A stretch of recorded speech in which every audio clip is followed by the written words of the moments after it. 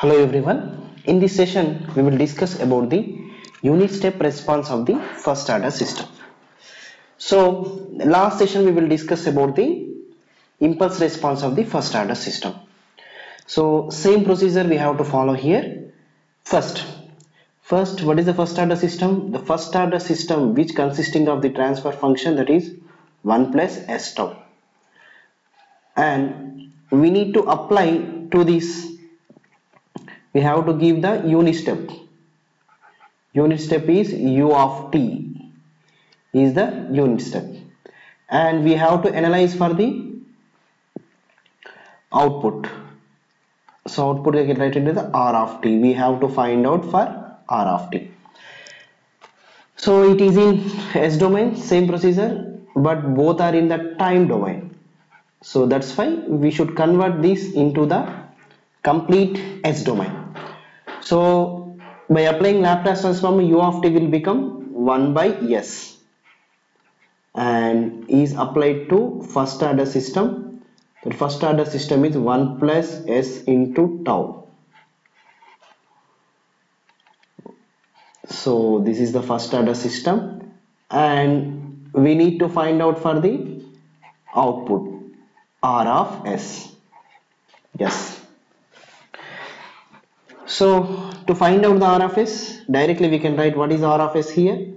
The output r of s equal to, I can write like this, that is 1 by 1 plus s into tau into 1 by s. Yes, 1 by s. So this is the signal we are getting the r of s, but by looking at the signal we didn't get the clear signal. So in order to divide this, we should divide some partial fractions, then we will understand very easily. So for that purpose, just common the tau from here. So this is 1 by s, and if you common the tau here, we will get 1 by tau plus s. 1 by tau plus s. To understand clearly, just apply the partial fractions here. So before that, just arrange c of c properly. That is 1 by tau is outside, and the remaining part is 1 by s into 1 by s plus 1 by tau. Now we need to divide into partial fractions.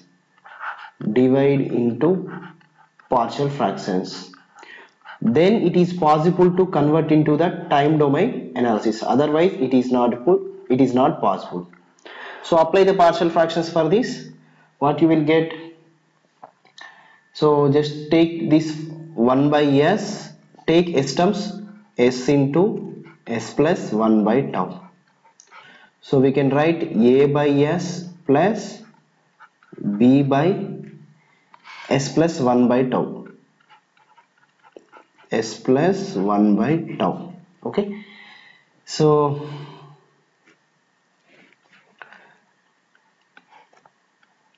I will explain clearly here. From the next we will write directly. Okay. A into s plus 1 by tau, doing the LCM here. S into s plus 1 by tau plus b into s, right? Both will be cancelled. The remaining is 1 equal to a into s plus 1 by tau plus b into s. Okay. First you should take, if s value equal to 0, what happen? 1 equal to a into 1 by tau plus b into 0. Then a value will become here tau. So we will get one partial fractions. Next, if s equal to minus 1 by tau. So whenever applying a minus 1 by tau, a becomes 0. Then 1 a into 0 plus b into minus 1 by tau. Okay. Then b become minus tau. So from this b become minus tau. So finally we can write like this. So we can write replace with a and b. So we will get c of s equals 1 by tau. So what is a there? A is tau by s, b is minus tau by s plus 1 by tau, right? So by applying the Laplace transform, by applying the inverse Laplace transform, we will get like this. So before that I can write like this. So look at here, this tau, both taus will be cancelled. Finally we will get c of s equal to 1 by s minus 1 by s plus 1 by tau. Now here apply inverse Laplace transform. Apply inverse Laplace transform. What you will get here? C of s will become c of t, 1 by s become 1, and this become e power minus t by t into 1 by tau, or t by tau, directly you can write 1 by tau. Okay, so it is multiplied with the signal only, otherwise it is not possible. That's why we can take c of t, I can write u of t and e power minus t by tau into u of t, right? So if you observe here, this is the complete response. This is the complete response. Whenever we are applying the unit, whenever we are applying the unit step to the system, first order system, the output will be like this. So here if you observe here, this one is called as the observing the one, you will get this is the steady state response. Yes, and e power term, where is the e power term is there? That is the transient response. Transient response. Okay, so it consisting of the two response, steady state as well as transient response. So whenever we have the steady state response, automatically it consisting of the steady state error. So it has steady state error. So now we need to find out the steady state error. So generally same formula.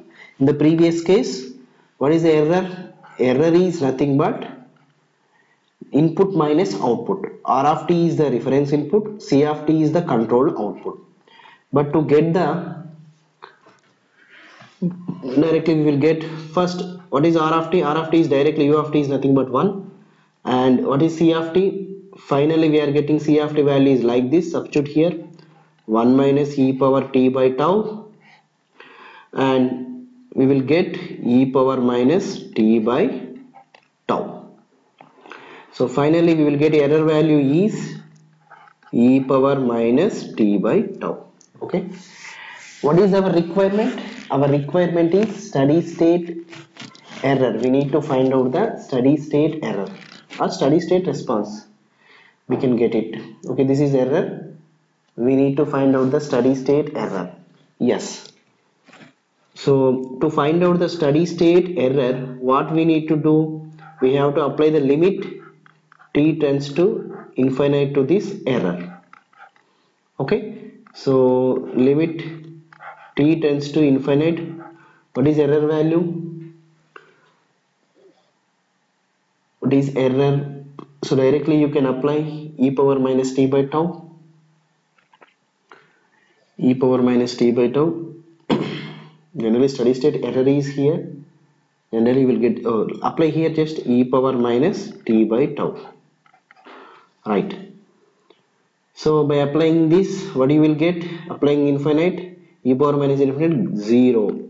So finally you will get the steady state error is 0. Steady state error is 0. Right? Okay. It consists of steady state error, but it consisting of the 0 value. Whenever it reaches the steady state, that error will be 0. Right. And now we will find out steady state response also. How we can find out the steady state response? Wherever you have the steady state So now we will find out the equation for the steady state response. This is the response, that is the error. Okay, here the steady state response equal limit. Steady state means t tends to infinity, and we have to apply for the response. Then limit t tends to infinite. What is c of t? Write this value, 1 minus e power t by tau, right?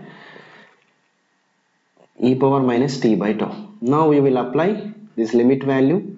So this is the constant. Whenever you are applying the t equal infinity here, 0, 1. So that means the steady state response is the 1. Understand? Steady state response is the 1. What is the transient response? Directly we will get steady state response and transient response, but by doing the equations we will get also same thing. We will get the same thing, right? So by using that we can draw the steady state response. How we can draw the we can draw the complete response. How we can draw the complete response?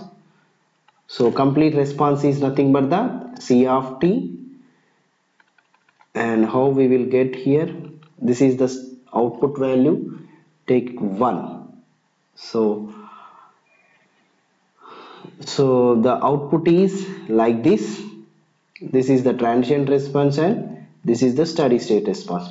What is the steady state response? Steady state response is the value of 1. What is the transient response? E power minus t by tau. What is e power minus t by tau? E power minus t by tau is look like this. Okay, e power minus t by tau is look like this. What is this point? This point is t equal infinite. Okay, and we already find out steady state error is 0, and the error value is like this.